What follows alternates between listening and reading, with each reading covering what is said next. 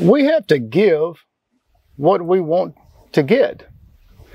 Sounds simple enough, but if you really think about it, if you want more love in your life, you have to be more loving. If you want intellectual stimulation, you have to provide some type of intellectual stimulation to somebody else. If you want affection, you have to give affection.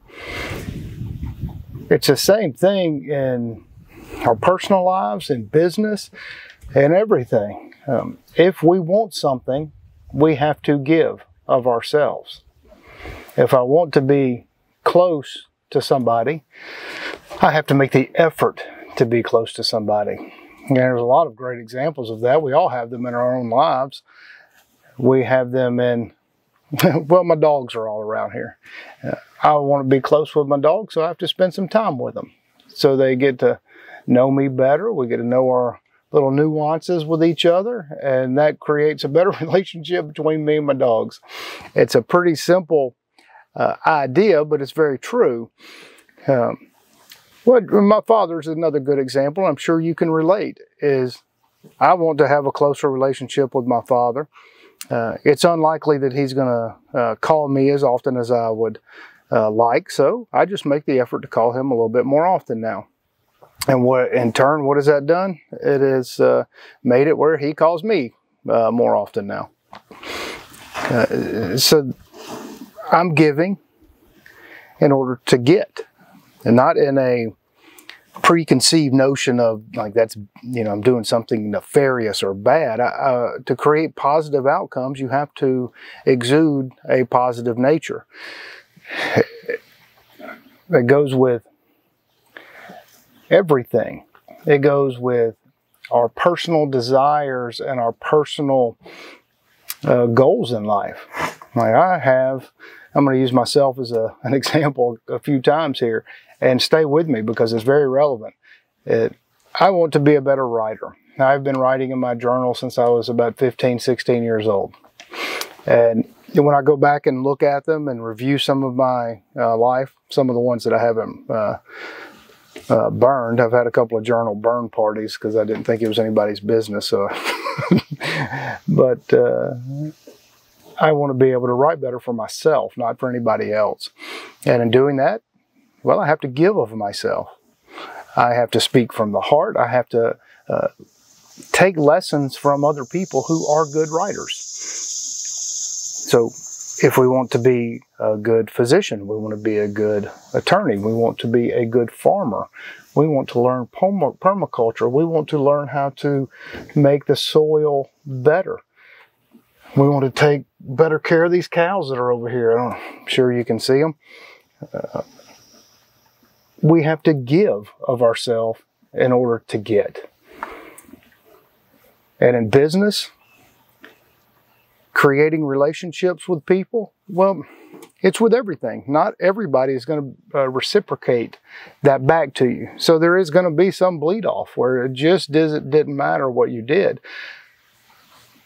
But in all of the relationships that we forge over the years, the ones that we attempt to maintain and genuinely from our heart give to those relationships something of value and conversation and friendship, well, not all of them last. I have many business relationships with the friends that I've attempted to cultivate over the years as a young man that have ultimately just faded away. And then many of them have thrived and given me opportunities I would have never otherwise had in my life. And same way with our personal relationships with our spouses or with our family members or our sons or daughters. I have learned over the years, and I think you can find some value in this, is that if we want to better communicate with our spouse, well, then we have to learn how to articulate our thoughts better. We have to practice it. It's like with any muscle. We have to exercise it. So we have to give of ourselves. We have to be vulnerable to the fact that, well, maybe I might not express myself clearly and exactly the first couple of goes around, but I'll get better at it. And if my spouse is willing to listen to me and they are open and want to reciprocate, then that builds and fosters and nourishes a positive relationship. Same way between fathers and sons. Same way with my adopted boys that are now scattered around the globe. Is there has to be conscious maintenance and conscious sincerity coming from us, not preaching at them, not saying, oh, you must take this advice, I don't think you're doing this right. No, that just turns people off. So when we give of our heart, when we give of our soul and our time and our resources to the people that we love, more often than not, that ends up coming back to us many times over.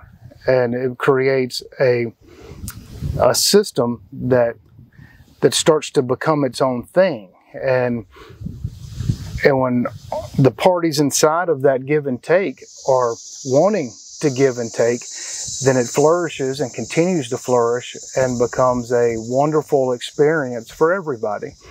So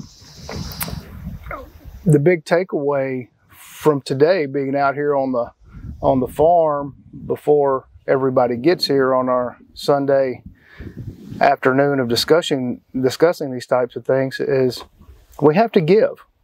We have to give sincerely. We have to give in a way that is not, oh, I'm only doing this so I can benefit myself.